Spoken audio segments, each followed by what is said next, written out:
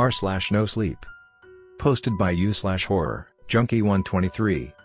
I got a job at Long John Silver's. I'm not so sure I want it anymore. I watched Greg's face drain of color. He bolted over to her, clasping his meaty hands onto her shoulders. Trina, it'll be okay. Just stay calm. Tell me, which one of the entities was it? The slime girl. The moment she said that, Greg loosened up. Seriously, Trina? You get everyone all worked up over that? You locked her in the East Wing, right? Trina averted her gaze, her cheeks burning red. Yeah, obviously. We're good, then. Worst that'll happen is she'll climb up the wall and try to hide on the ceiling. Lloyd, can you take care of it? He nodded and began to trot out of the room. I'll go with him. It's been a slow day for us, Ahmad said, grabbing what appeared to be a specialized tranquilizer gun on his way out. I stood there, scratching my head. Greg? What's up, buddy? What the hell is a slime girl? Alana facepumped herself. And on that note, I've got work to do, she scoffed, returning to prodding the remains at her station. Exactly what the name says. A girl made of slime, Greg replied. Trina stood beside him, shaking her head. You must be new around here, she said, pursing her lips. Yeah, no shit, Sherlock, I muttered. Trina narrowed her eyes on me. Oh, yeah. I almost forgot. This is Trina. She's our nutritionist. She's in charge of putting together the meals for all our creepy crawlies. She's sort of an assistant to Lana when she's not making lunches. Hey! I do more than help out and do a little cooking, she huffed, slugging Greg in the arm. He was completely unfazed. Oh yeah? Like what?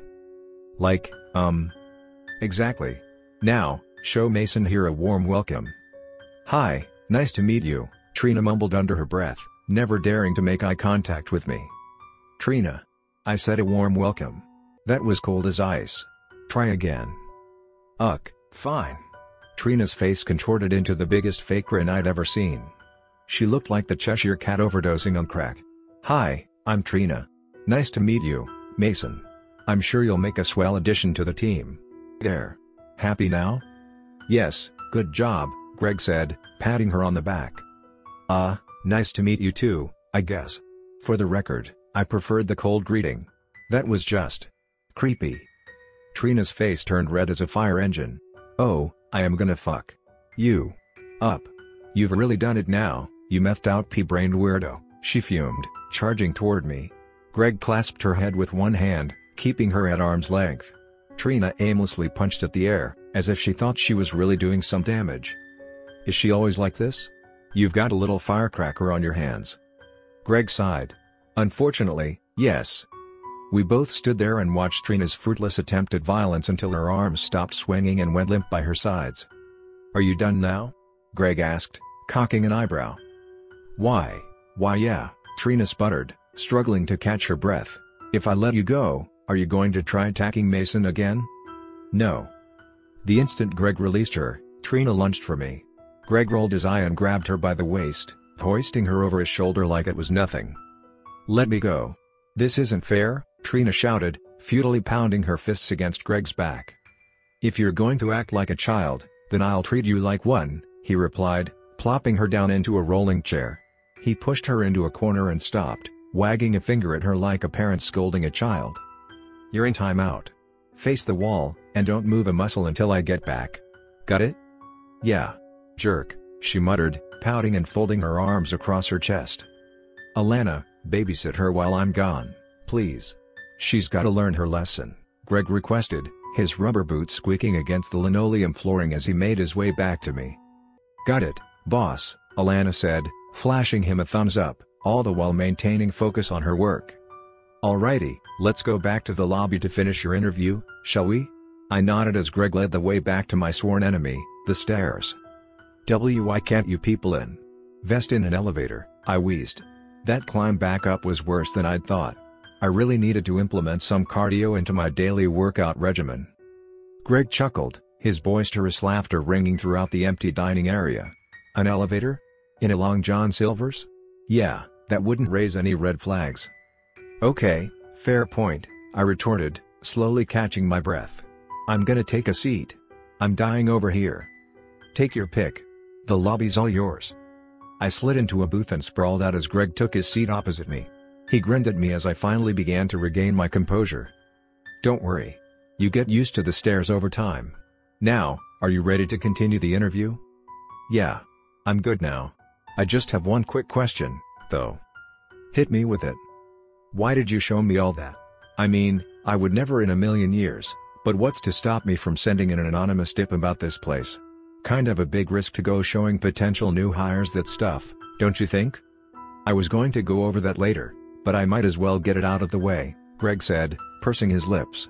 "Who the hell would believe you? Long John Silver's housing a bunch of monsters? No one in their right mind would buy that for even a second. As for incentive to keep your lips sealed, this is a government-run operation. You utter one peep, and they'll send a guy to wipe you off the face of the planet faster than you can shit your pants. Catch my drift?" "Yep. Loud and clear." "Damn, I'm in deeper than I thought. This had better be worth it. Moving on. We're looking for another keeper.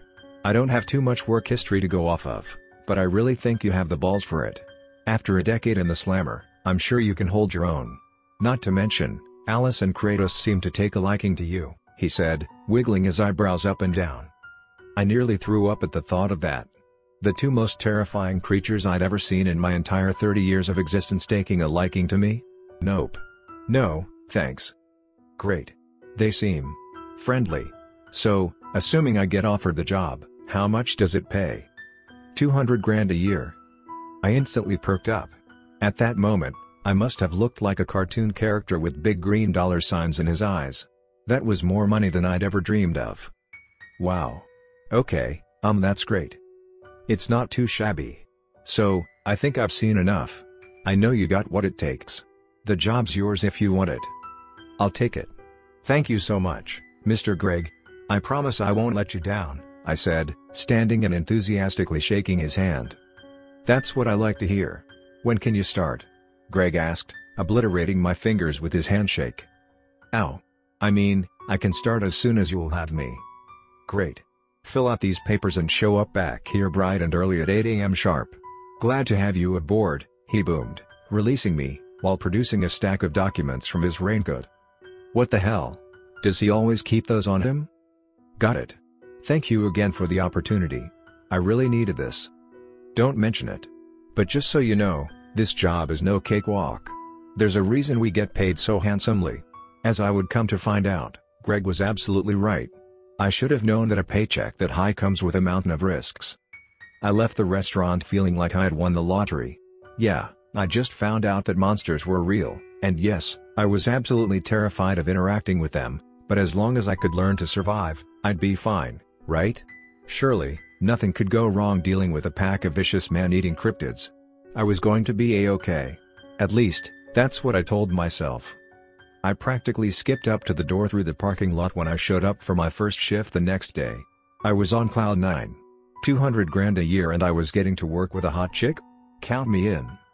I giddily reached for the door, and as luck would have it, it was locked. I rolled my eyes. Of course. Either Greg had forgotten about me, or someone had decided to haze the new guy.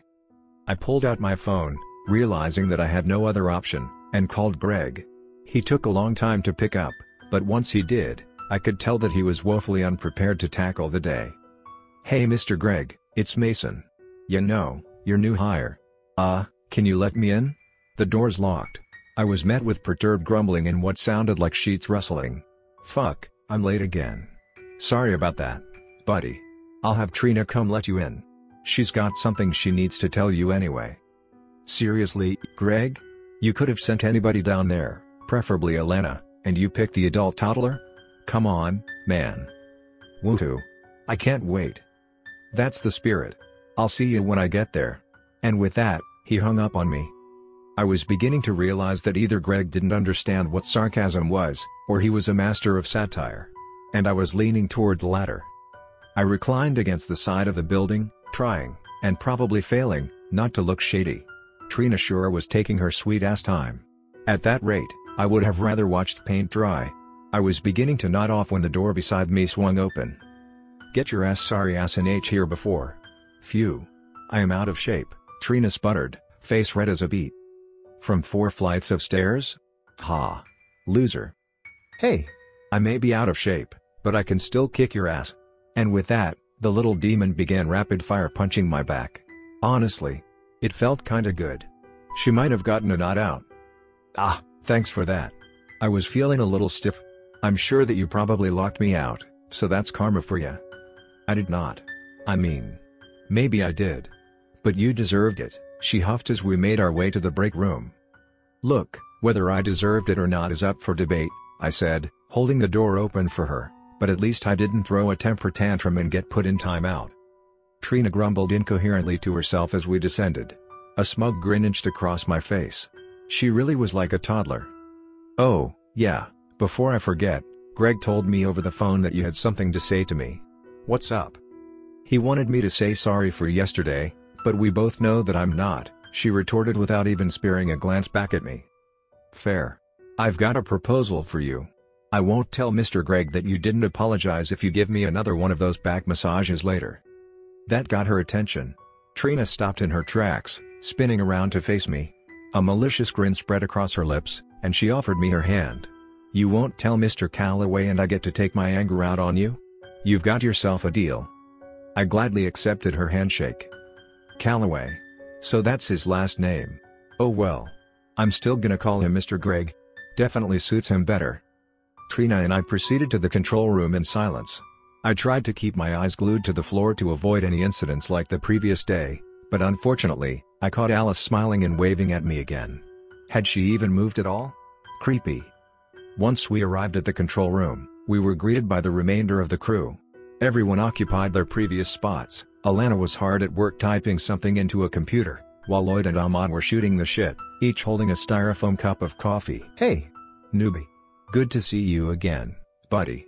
Wasn't sure if you'd be back, Ahmad said, setting his cup down, and making his way over to me. A couple of creepy crawlies aren't gonna scare me off so easily. You're gonna have to try harder than that to get rid of me. Well, I'm glad you said that. Because today, you're getting some on-the-job training. And we start right now. Follow me, Ahmad said, grabbing a tranquilizer gun from a stand beside the door. I gulped. Why did I have to say that? Me and my big mouth. I followed Ahmad back to the area with the 3 doors. He led me to one that said West Wing in faded, barely legible letters. Don't worry. I'll start you off with one of the more tame ones, he smirked as he held the door open for me. Uh-oh. Something tells me that this won't be fun. I could feel butterflies fluttering in my stomach as the door shut behind us. I had a sinking feeling that whatever Ahmad had planned, it wouldn't be good. Not for me at least. As we walked, I realized that each enclosure had a door with a screen above it monitoring the exhibit's inhabitants. See that? Ahmad asked, pointing to a window encased in one of the door frames. Yeah. What about it? It's one-way glass. We can see them, but they can't see us. Oh, cool. That makes me feel a little safer, I guess. I was lying. It didn't make me feel safer. Before I knew it, Ahmad came to a halt underneath one of the monitors. There was a plaque holder beside each window that had a name emblazoned on it for each cryptid. This one said Clarissa. Why are we stopping here? What's a Clarissa? Ahmad facepalmed himself. Clarissa's not the thing's species. It's her name, ya nincompoop. This entity is one of the black-eyed children. Ever heard of them before? My brows furrowed and I shook my head. No, what are those? According to the internet, they knock on people's doors at night and try to gain entry to their homes. That's it? Sounds kinda lame, I scoffed. A kid who couldn't even break and entering? Piece of cake. Well, unfortunately for everyone, the stories are tame in comparison to the real thing. This one was found at a small college. Turned out the dean had summoned all sorts of entities. Once he was killed, the creatures went with him. All of them except for Clarissa, that is. Alright, so what do we need to do, then? Follow me. I'll show ya. But be careful. Don't speak directly to Clarissa, and do not touch her. She really doesn't like that, Ahmad said, punching in a code on a keypad beside the door. I watched as it whirred open. I nodded, diligently obeying Ahmad's orders, and headed toward the entrance. I felt as if something was off. Something I couldn't quite put my finger on. But I noticed it too late. Right as we were about to make it through the entryway, Ahmad sidestepped me and shoved me inside. He quickly leapt back and pressed a button on the keypad. I stared in complete shock as the door slammed shut, locking me inside. What terrified me the most wasn't the small, dark room or the sinister being sitting in the rocking chair in the corner. No, what shook me to my core was the devilish grin plastered across Ahmad's face as he abandoned me to my fate.